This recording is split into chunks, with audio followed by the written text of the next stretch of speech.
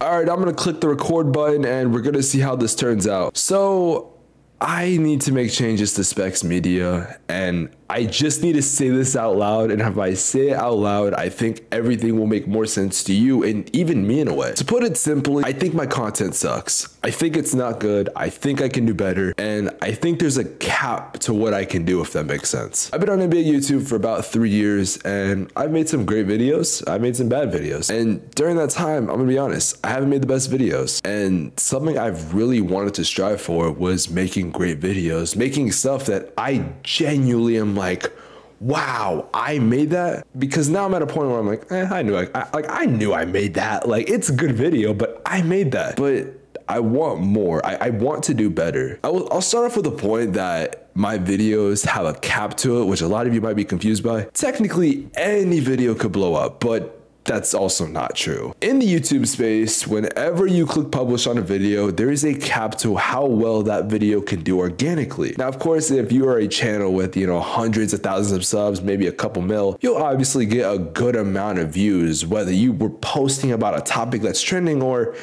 I don't know, a video of your shit in the toilet bowl. Like you're probably gonna get views. But for someone that's kind of a smaller channel, give or take, which 15K is definitely a small channel, overall, there's a cap to everything you post. If I were to make a 1-hour video breaking down LeBron James's legacy, that probably has a cap of a couple million views. I think it's something a lot of people would like to watch. But if I made that same video about Elfrid Payton, Juan Toscano Anderson, unless I have an audience already that would easily get me over 100K per most of my vids, that's not doing numbers. I mean, I average anywhere from like 5,000 views, maybe like in the tens of thousands in like my highest of videos. And then of course my 1 out of 10s, those can vary from 20 to 50 to maybe 100K, which I've only done three times. And it's cool that the possibility of an Elfrid Payton documentary could get me 100,000 views. That's cool, but I think I can do better. But to get back on track, the videos I'm making have a cap to them. They cannot exceed more than 1 million views. 99% of them cannot. In fact, most of these videos, I'm gonna be honest, really can't go over 100K. And if they do, it's boom, and then stop. It's like shorts. It's like, oh, it's not doing much. Might have a peak, it'll stop. Maybe have a peak, but then it stops. It's not a continuous, like a graph where it's continually going.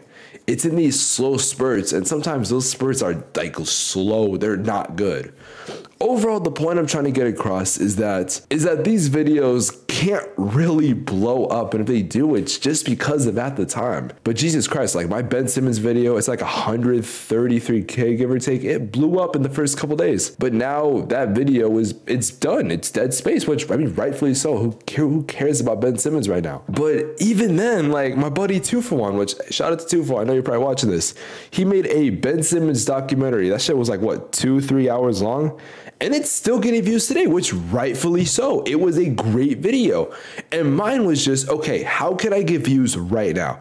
That video is meant to be watched in a year or two when we're like, yo, Ben Simmons just retired. If that happens, like, oh, wait, look at what 2for1 said. This makes sense. My videos, on the other hand, cannot do that, to be honest with you. They just can't.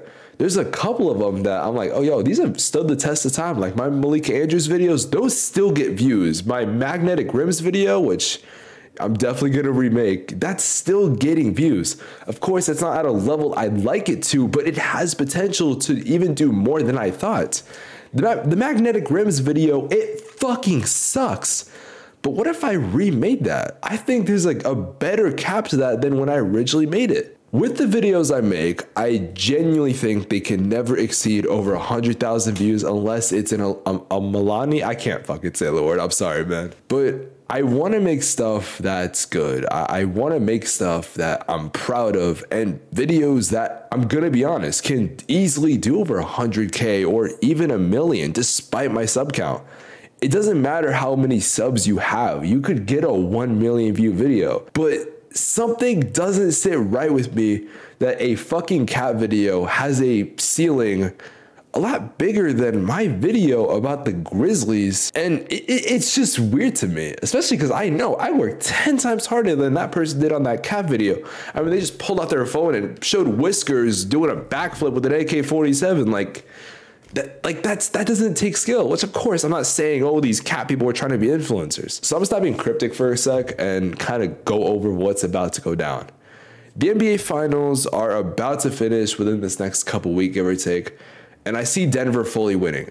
I don't see Miami coming close. I originally said it was going to go to 6, I believe. It's possible, but it's going to be like a dominant 6. Like, it's not going to be a moment where I'm like, oh, this is close. Nah, Denver is going to win easily. I have 2 videos about that I'm going to make that are going to be great videos. But then after that, a lot of it is just up in the air.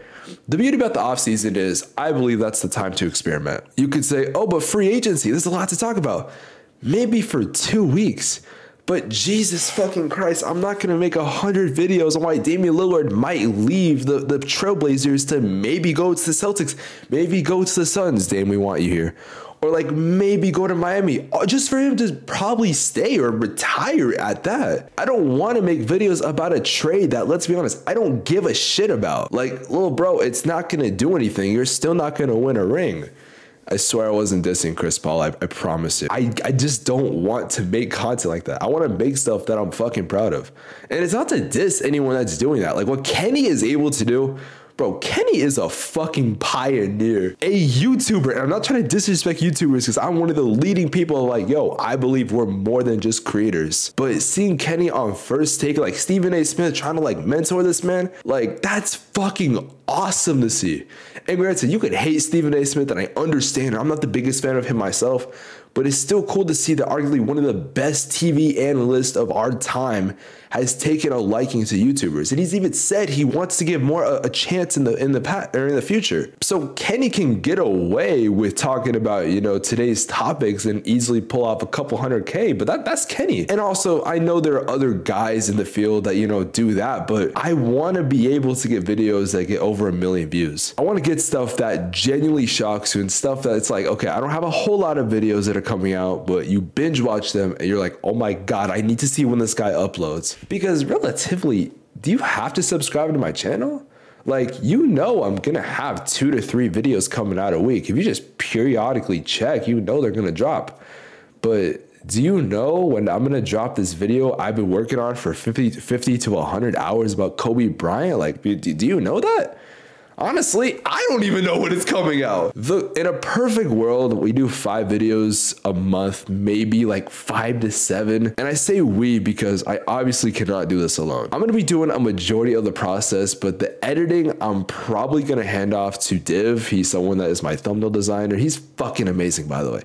I even had him edit the finals prediction video. He fucking nailed that. But it only did 3,000 views. And it was a great video, but there was a cap to what that can do. Man, I don't want to be in a fucking box. I want to be able to do things that I didn't even think I could do. And that's what I'm going to do this summer. All right, so I do have a video getting ready to drop within this next week-ish. I'm still waiting for Div to edit it because I'm about to send him the audio file. I've been doing a lot of revisions to this because I want this to be great. Overall, thank you for coming to my TED Talk. And real quick, before I do end this actually, I want to give a shout out to Jim Range. Funny enough, I tweeted something at like 9 a.m. like, oh yeah, I'm going to talk about this today on my second channel. He like DM'd me not too long after being like, yo, like, what's the future of Spex Media? We talked for a bit and it was so fucking cool to just like talk about this and explain it. He's like, yeah, like I feel what you're trying to say. Like that is something I genuinely needed to happen. Because it's so hard to talk to like my dad or my friend that like doesn't do YouTube.